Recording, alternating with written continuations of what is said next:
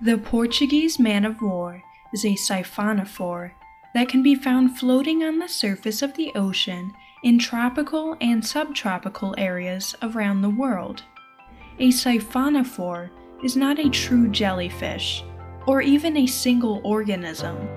Each siphonophore is actually a colony of organisms called polyps, or zooids, that work together to survive. These polyps are so specialized that they cannot live without each other. The uppermost polyp is a gas-filled float called a nematophore that sits above the water. The other polyps are digestive polyps called gastrozooids, defensive tentacles called dactylozooids, or reproductive polyps called gonozooids. The tentacles average about 30 feet long, but they can be over 100 feet long.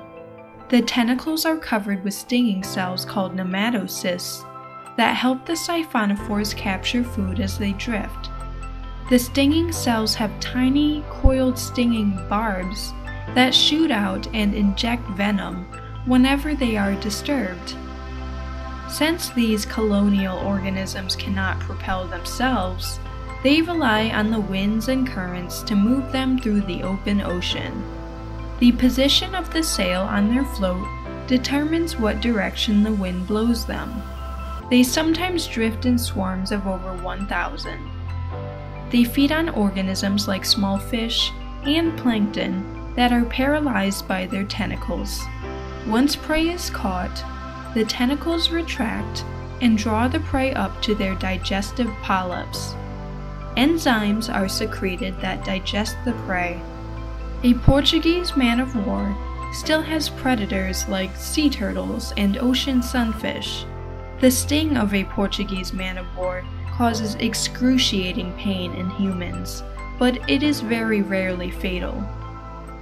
They are generally found far out in the ocean, but they are sometimes washed up on beaches in swarms when there are high winds. A washed-up man of war can still sting.